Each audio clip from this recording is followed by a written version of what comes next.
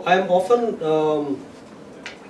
faced with a question from, especially from management graduates who are on the verge of passing out, whether they should take up a sales or a marketing career. And believe me, they are most keen on a marketing career because it sounds very attractive and probably to some maybe even romantic. But my advice is that they should all start with a sales career.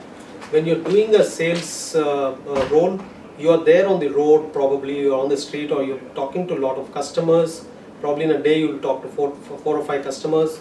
You'll hear the pulse, you'll get the pulse of the market, you'll know what the customer is looking for. So you do a 2-year, 3-year sales stint, and then you get on to marketing, in case you are interested in marketing.